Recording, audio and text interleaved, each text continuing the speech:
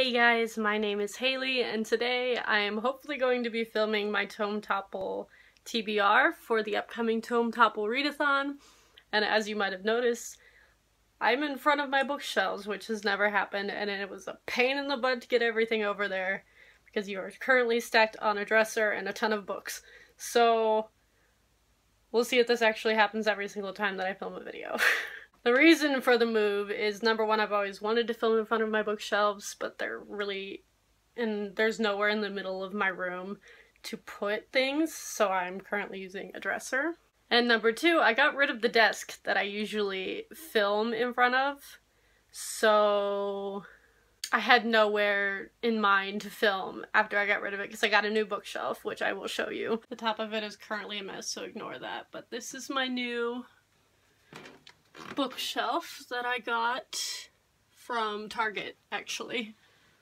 And yes, I do film on my phone, so I apologize if the quality is not that great, and the lighting is really gross today because it's like raining outside and it's just a mess. But today I'm here to film my TBR for Tome Topple. This is round 3 of the Tome Topple Readathon. I participated in every round that we've had of it, and honestly it's my favorite readathon. But I also discovered that there aren't a ton of books on my shelves that are over 500 pages that I haven't read, because I've done Tome Topple twice now, and I got a lot of those series out of the way. My TBR of books that would count for this readathon was a little bit smaller this time around. Honestly, probably could have opened the blinds and see if that helped with the lighting. But it's too late now, and I've already tried to film this like 3 times, and I'm not doing it again. There are 5 challenges, like always, for this time around, as the— I can't talk. I'm so like out of my normal filming mode because I'm in a completely different place and it was a lot of stress to get it here, so. The Tome Topple will be taking place from April 7th through the 20th, which is— it's a 2-week long readathon because we're reading 500 plus page books, as opposed to any other readathon, which is usually meant for shorter books to get through more books in a short period of time of about a week. Sam from Thoughts on Tomes is the creator of this readathon, and she helps host it along with a couple of other booktubers. I think Sarah Jane is one from The Book Life, and then Kaz from Little Book Owl are 2 of them. I can't remember who the other ones are. I'm not sure if they're booktubers or just like Instagram and Twitter people for Twitter sprints, but anybody I can find that's involved in Tome Topple I will leave down below. So the first challenge is to read more than 1 tome, which I'm hoping to do. When you see my main focus, you'll see why I'm mildly nervous about that. Challenge number 2 is to read a graphic novel over 500 pages, and I don't own a single graphic novel that's over like 100 or so pages, and the only one I think, which was what I read for the last Tome Topple, was Blankets, and I didn't like it. So I might not be participating in this because I was gonna read Orange, which is a manga, but that's not even 500 pages, it's like maybe 400. And then I don't own any graphic novel bindups, which does count for this challenge of graphic novels because it's really hard to find 500 plus page graphic novels. So from the sounds of it, there's nothing I can get my hands on before next Friday, so I'm probably not gonna be doing this challenge. Challenge number 3 is to read a tome that's part of a series. All 3 of the tomes that I have picked out are part of a series, so I'll be good on that one. Challenge number 4 is to buddy read a tome, which if any of you are reading any of these 3 books, if you want to let me know, we can buddy read it via Twitter, which is how I do most of my buddy reads, just in the Twitter DM. So just comment down below if you would like to buddy read any of these. And challenge number 5 is to read an adult novel, and my main focus book is an adult novel. So let me show you what I have picked out. My main focus for this round of Tome Topple is going to be The Wise Man's Fear by Patrick Rothfuss.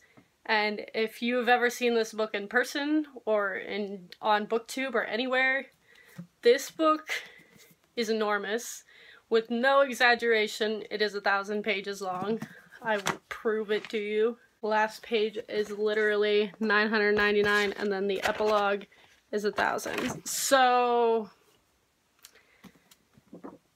yeah, it weighs a couple of pounds. It's really hard to carry around, and that is the main reason that I haven't read it. I read Name of the Wind for the last Tome Topple, and I really enjoyed it. It ended up being like my favorite book of the entire year. but this one is just, for some reason, so much more intimidating, probably just because it's huge. And also because the third book still has no release date. So, concerned. But this is going to be my main focus. It is an adult novel, and it is part of a series, so it will count for those 2 challenges. And if anybody else has already read Name in the Wind and needs to read Wise Man's Fear still and is participating in this readathon, let me know, because I'm gonna need all the motivation to read this sucker. The second book that I have picked out is The Diviners by Liv Bray, which is significantly lighter. And this book is almost 600 pages. I've had it on my shelves for probably a year and a half, 2 years. I got it in the bargain section for like $4 at Books A Million one time, and I've just never read it. But I have heard fantastic things. I know it's set in the 20s, and I know it has a bunch of paranormal elements. I've also heard really good things about the audiobook, which I probably won't be reading this time around just because I struggle with audiobooks. But I am very excited to finally read this, and then I hope to pick up the sequel sometime this year as well if I do end up reading it. And then the final book on my TBR that could count for Tome Topple, meaning it is 500 plus pages, is Lady Midnight by Cassandra Clare. This book is huge. I've been reading a ton of Shadowhunter things lately with the Cassandra Clare read-along that's going on, and I just recently read Shadowhunter Academy like a couple months ago, and Shadowhunter Academy has me very scared for this book, so I feel like it's going to be very angsty.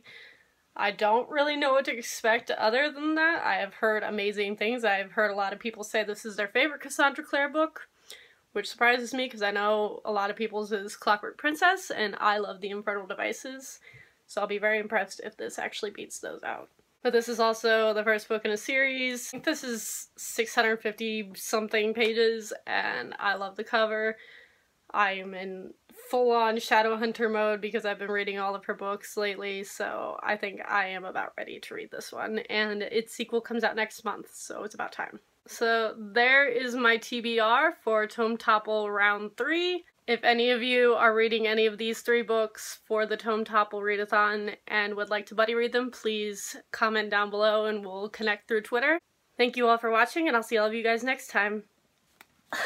I'm literally out of breath from holding up Wise Man's Fear. It's so heavy, you don't understand. Also, I really hope you guys like the setup because it took so much effort for me to get all of this stuff over here.